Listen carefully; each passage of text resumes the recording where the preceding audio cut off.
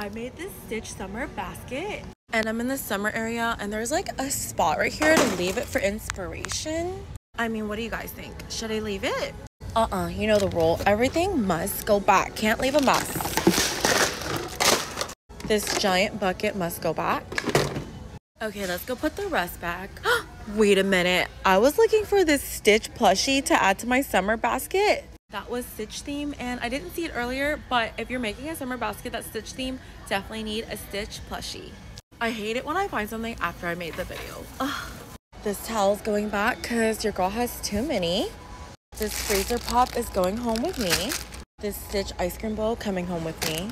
This is the last cup that has a snack topper coming home with me. These bubbles are going back.